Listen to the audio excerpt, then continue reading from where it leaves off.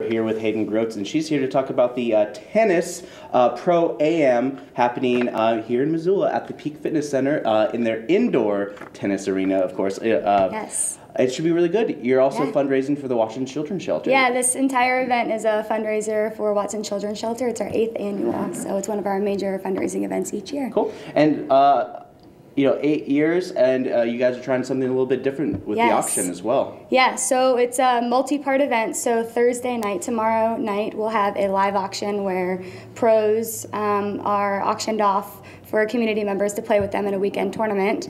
And then there's a silent auction piece, which is the part that's changed this year. We've gone mobile. Oh, you have? So you can do it online as well, but you can also text on your phone and get real live updates when you're outbid, or you know, when anything changes, you'll be notified. It's really cool. Of course, you can always look up more information by going onto your website, WatsonChildren'sShelter.org, and it shows all the information that you need to know about it. You know, 11th through the 14th. Yeah. Pardon me.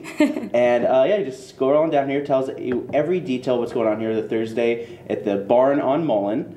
So what is the Barn on Mullen? Yeah, so the Barn on Mullen, it's down Mullen Road. It's a beautiful venue, and we're going to have a stage set up. There's going to be catered food by Cafe Ferenz, and a cash bar. It's going to be really fun. People come from the public, and again, this is an opportunity for people to bid for a chance to play in the weekend's events. Nice. And every bid is a donation to the shelter. So if you haven't checked out one of these pamphlets kind of tell you a little bios of all the tennis pros that are going to be playing. There's 28. 28 pros this year, that's correct. And you'll get those. Those are going to be handed out at the actual live auction. So, yeah. Yeah, great. And I've seen a couple cool items up for auction. You were mentioning that there's a really cool condo. Yes. That's a $1,700 value thus far. Yep. And it's great for fly fishing. We've got lots of condos on there. We've got wine. We've got just gift certificates and gift baskets, guided fly fishing trips. You name it, there's something on there. Everybody should definitely take a look at it.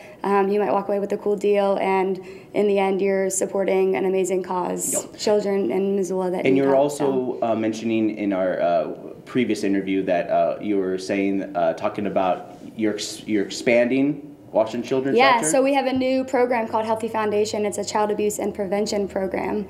Yeah. Could you talk a little bit more about that? Yeah, so we do in-home, it's a voluntary program, so individuals in the community can reach out to us voluntarily, and we offer in-home services to families that just need support during a time when they might be during a challenging time in their lives, and they're prenatally, so prenatally up to 3 months old, I believe. We can begin working with them, and we work with them until the child is 5 years old, just offering support services, maybe parenting classes, or you know, they can't drive, so we take them places and teach them just how to be part of the community, help them get a job, help them go back to school, like you name it. We'll just be there every step of the way to help make it easier. I always like Watson Children's Shelter. They always seem like they go that extra mile to help the families, because the Watson Children's Shelter is an emergency shelter to help kids who are in a situation that they need housing for a short amount of time. Correct. And then they usually get right back to their parents. Yeah, that's the goal. Every time we would love for kids to go back to their families, and that's not always the case, but we hope that with this program and identifying any risk factors early, that this problem will slowly get smaller. So, yeah. And it's always cool because I did a little research on the Watson. You know, she was a teacher from back in the day, and then she decided to open her own shelter. It was started off small and then just really grew. 40 years we've been around because of Janice Watson, so we're so very thankful. Yeah. Okay, is there anything else you want to talk about in terms of the event? Because you have until Sunday to bid, because that's when the auction's closed. It's been open, so there's a bunch of people who've been you know, putting money down for this and that. And once again, I just want to remind people that you can text for the kids. Yeah, number 4, the kids. Yep. I'll just leave this up there for a little bit so people know where to text to, which is 71760. Yep, and you'll just follow the instructions after that. It's super easy. A few other things, if I can share. So Friday night, October 12th, we've got a lot of things open and free to the public that people should take an opportunity to come out for. We've got a junior tennis clinic and an adult tennis clinic from 4 to 5 and then 5:15 to 6:15, where the actual pros will be teaching a 1-hour tennis clinic.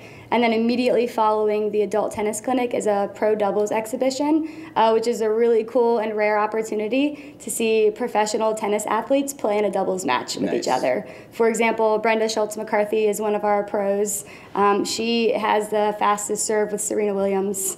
And so everybody knows Serena, and people know Brenda too. She's a very well-known name in the tennis community. So, nice. Yeah. So all these events are happening sporadically. Yep. You can go to WashingtonChildrenShelter.org to find out all the events, when they're happening, where they're happening. But primarily, all the tennis that's going to be played is going to be at the Peak Racket Club, yep. which is the observatory just outside the Brooks 93 area. You know, it's the first right after that light that's just out of town. Out by Blue Mountain, Peak Racket Club, right next to our Buck House.